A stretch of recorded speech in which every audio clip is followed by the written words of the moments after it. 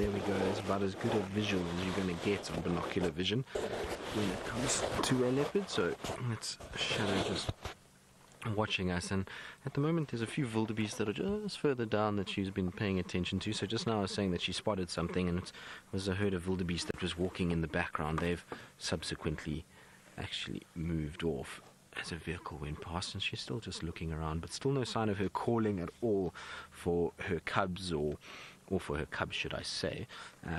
She's still just sitting on the mound watching around and just taking in what's moving in this area. I would imagine that there is something else that she's seen now. I'm just trying to look in the distance to see if I can't see anything, because she's now fixated in a different area. That's not those wildebeest. Maybe there was some kudu. I saw kudu earlier in that direction, as well as a steenbok, so I wonder if she hasn't spotted one of those.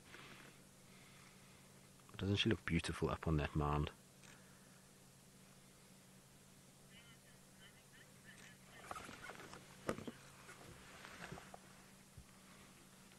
Now, I'm not quite sure what's going on, but my earpiece doesn't seem to be wanting to stay together, and so I believe a lot of you are loving this, which is what I got from Chantal. I hope that's what I got from Chantal, because it seems to have just...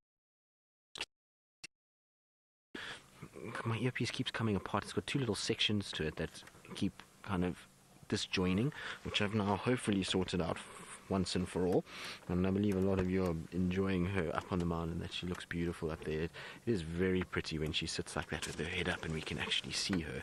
It's much better than what we had just now with just the little tail. Not that you don't have a good looking tail, Will, it's just your face is prettier. And you can see now, this is a very interesting part, is Tara's been talking a lot about leopards, but when we think about aging leopards and how we age a leopard, if you had to show a photo of that to somebody, I guarantee you that they will tell you that this is a young female. And the reason why is because a lot of people will try age leopards using their nose, and so they check the nose and they think a pink nose means that this animal is young, which we know in this case is untrue. So Shadow is a older female. I mean, she's now over 10 years old, and her nose is still completely pink. But if you look at her ears now in relation to her nose, you see lots of little nicks and screws and cuts out of there. There's a few bits of termite damage. I mean, not termites, tick damage. I don't know why I said termites. Maybe because she's sitting on a termite mound, but there's a bit of tick damage there. So that just shows you that she's a little bit on the older side. So it's not always the nose that you can use when it comes to aging of a cat. So you need to use a number of different factors. It is a little bit unusual that she does have still such a very pink nose. I saw it also with Quatile. She used to have a fairly pink nose in her older years as well. So it's not always that uncommon for cats to have it. Look at how her pupils are starting to get bigger and bigger as the sun's going down. Those pupils are dilating more and more to allow more light into the eye so she can see better. So Riti, you're asking why leopards enjoy being on top of mounds. Well, there's two reasons, Riti. One is a safety aspect. Being up there, she can see if there's any other potential danger items coming anywhere near her, so she can be able to see if, let's say, lions or hyenas or other leopards made their approach. And up there, her scent is not carrying around nearly as much, and so a lot of animals might miss her up there. The second reason is it's a great vantage point when looking for prey items.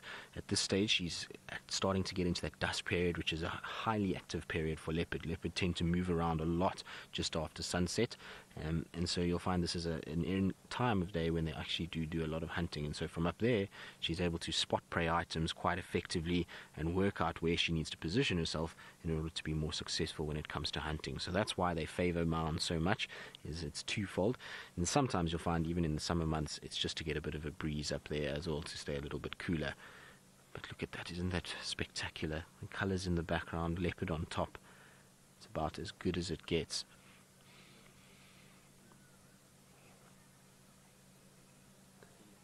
So Michelle, you say she's so dainty looking. Well, it's a trait of Karula's female offspring. All of the females that I've seen have the same dainty appearance. So Tandi, Shadow, Shavinzi, and Shongile all do look the same. They have this kind of small, dainty appearance, and they all look very cute, actually. And I've always said that Tandi is probably one of the best-looking leopards, female leopards, particularly when she was younger. She had a very cute face. And Shavinzi was also a cute leopard. I always wonder where the Shavinzi ended up. I would love to know Fortunately, she seemed to just disappear up into the Manyeleti, and no one's really heard much about her since her disappearance. But Shongile as well. Shongile, I find, looks more like her mom than any of the others. She looks just like Karula, and especially in certain poses. It'll be interesting as Shongile grows up if she's going to start to take on those same features that Karula did when she was an adult. It'll be very cool to see. But we were talking about it last night, Tara and myself, and how these leopards from Karula's bloodline all look so similar. They have that same genetic look to them. And then if you go onto the other side towards Salahesh and all of them, very different look that they've got. Right, now Shadow is watching a truck coming past and she's paying attention to that, and we're going to carry on with her and hope that she finds something that she can potentially start stalking.